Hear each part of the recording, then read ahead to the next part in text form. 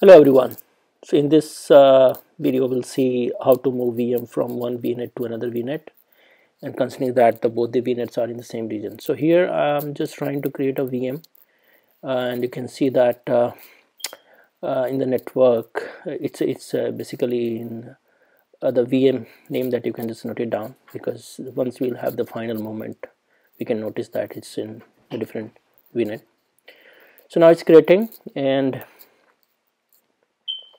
just wait for a second. Yeah, so once it's created, the first thing that we have to do is that stop this VM, and just no need to retain that public IP. So just okay and just stop it, and you can see soon that the status that you see here is running. It will coming as deallocating. So it's basically the disk is getting retained, but the VM is getting deallocated. So let's get this done. Yeah, so once done, now you just go and delete the VM. As you can see here, it's giving that the other dependencies will be retained, and we have to just clean up separately on that.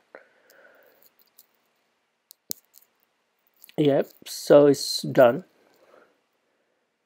and let's go back, and the disk, as you can see that the same disk is just retained here.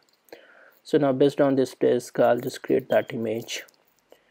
I'll just choose the resource group name. I'll just get my VM name, whatever the VM name. If you want to retain the same one, you can just take the same one, and you can see that image ID is already getting pre-selected here. You can choose that what the size that you need, and here you have the option now to select the VNet where you want to move it. So for now I'm just saying that let's move into the other network, and done. The VN create. So earlier it was part of the other VNet.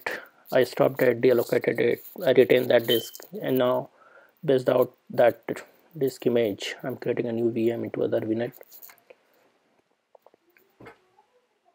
And once it's done, as you can see here, it's showing that it's a part of the other VNet.